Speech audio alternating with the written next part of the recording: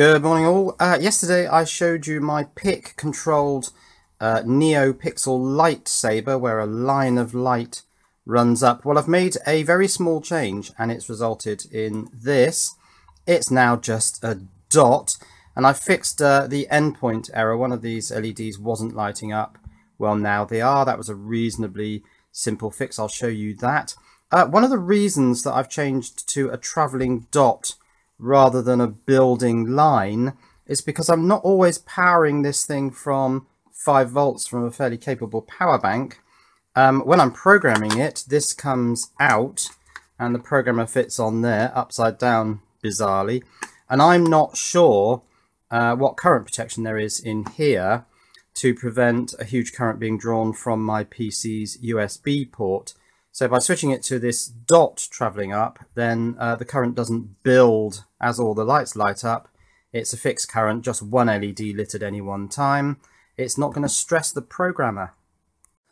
So how did I change the program to change it to a traveling dot rather than a building line of light? Well, actually it's remarkably simple. Here I do a subtract of one register which holds the current position on the array, the current position on these 32 pixels where I want something to happen. It subtracts that from the current count when it's actually streaming out pulses. So you've got these two variables, one sort of rotating very rapidly, the other incrementing up very slowly in such a way that you can actually see it. So that's the actual traveling thing. Now, when you subtract, you can do, well, the subtract instruction changes two flags. It modifies the carry flag. It also modifies the zero flag. So where I check that flag, which is way down here in the bottommost subroutine, the one where I actually put out the either long pulse or short pulse, I was testing the carry flag. Now, if you test the carry flag, subtract means assert this flag when one of the numbers is greater than the other number, or less than, it depends which way you look at it. So that would mean that you'd have a trigger point before which the lights are off and after which the lights are on. Now, instead of testing the carry flag, if you test the zero flag, so if I just cross that out and put a Z in there, if you test the zero flag, when you do a subtract, you're only going to get the zero flag asserted, if you like, when the two numbers are the same. So that's only going to happen once along the row. So only one light will come on at any one time. So it was a tiny change.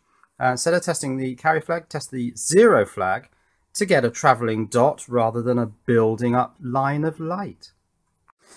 Now, what caused the out by one error? Why did one LED at one end of the string of pixels, this 32 string of pixels, there they are, 32 lights, why did one of them not light up? Well, I had a misalignment between two counters.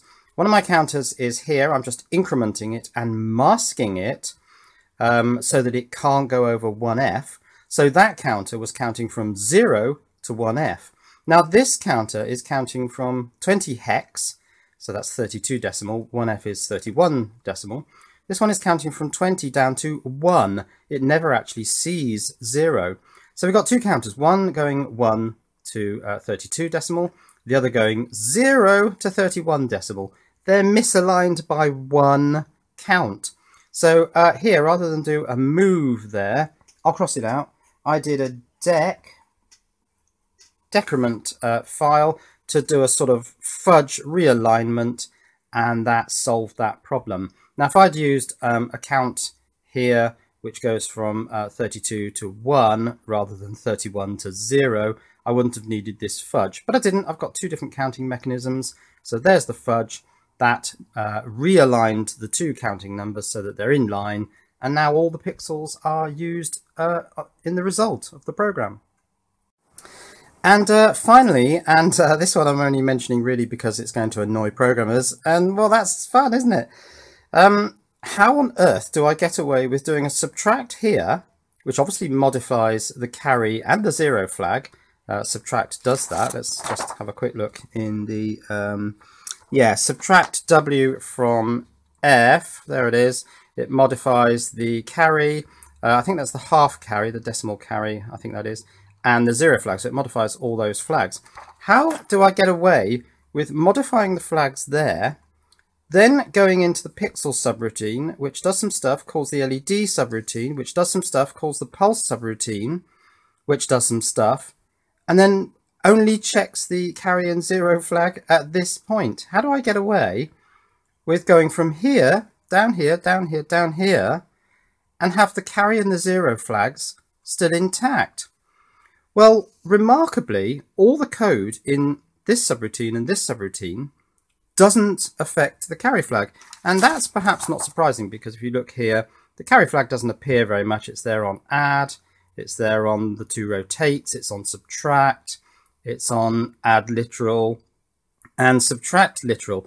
But the zero flag appears much more frequently.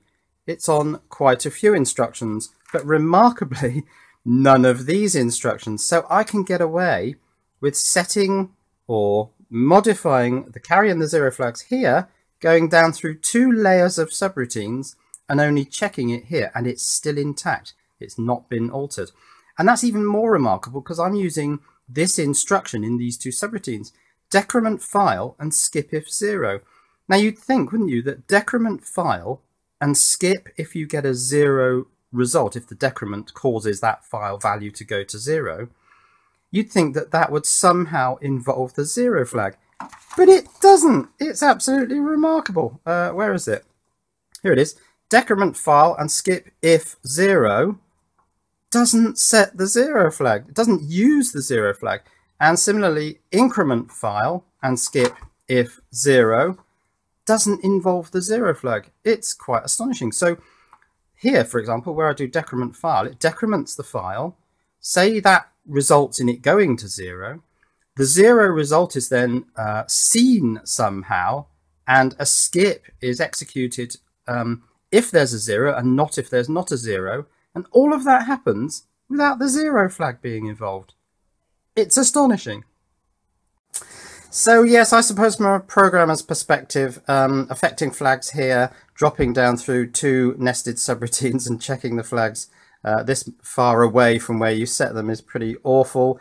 You don't have to make many changes to these subroutines and you'll completely screw this system up, because quite a lot of instructions do use the zero flag, but I just like the fact that I can get away with it. It's fun. Now this travelling dot I think will actually make a better Christmas decoration than a building line, particularly if we connect it to a circular display. So let's disconnect these wires from here and connect them to this. Now I've just got to be a bit careful because the signal line is at one end here, whereas on this strip it's in the middle. So I've got to get my VCC and ground and signal correct. So I need to do this upside down really so that I can see the legends. Right, signal goes to the top like that. VCC in the middle. Yes, it is. Red's in the middle and ground's at the bottom. So that should do it. And there it is. But that's only going once, and then there's a gap, and then it's going again, and I've just worked out why. Because we have 32 pixels here and only 16 on the ring. So I need to make some changes to the software. I think if I count from 10 hexadecimal rather than 20 there, and if I change this mask so that it only counts from 0 to 15 there, then those two changes will mean that it'll work for a 16 pixel array. Let's plug the program and try that out. Right, so here it is, NeoPixel rotating white dot for a 32 pixel strip. I suppose I should change that to 16 if I'm making changes to make it a 16. Now, where are the 2 points where I needed to change it? Yes, here we are. I need to change this mask. So instead of going to 1F, which is 31, I'll go to 0F, which is 15. And instead of counting down from 20 hexadecimal, which is 32, I'm going to count down from 10 hexadecimal, which is 16. That should do it. Project, quick build. Oh, it's still called 32 dot. That's going to confuse everyone. I should have saved it as a new name. 16 dot. That's successful programmer. Oh, I haven't selected my programmer. It's a PIC12. Is that going to fire up? Yes, it says PIC12 ready. Let's program that. And it's working. Oh yeah, that's working. So that's rotating like crazy. I could change the speed of that actually by changing the delay length. That's how I'm controlling the total loop time. Now that's rotating clockwise. I quite fancied building two of these actually as Christmas decorations. One rotating clockwise and the other rotating anti-clockwise.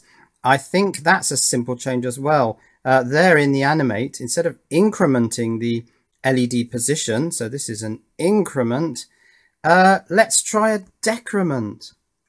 Right, so here it is in animate. Instead of oh, I am decrementing.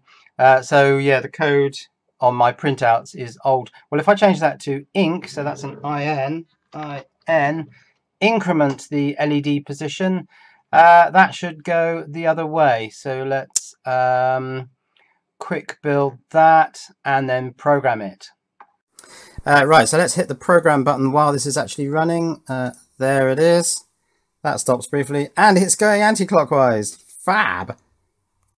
So yeah, that's going to make an awesome Christmas decoration when I have one of these little USB plugs plugged into a power bank. That's sort of glued onto there and a little PIC chip soldered on and a few wires. Christmas decorations with these moving lights. It's just going to look awesome. Cheerio.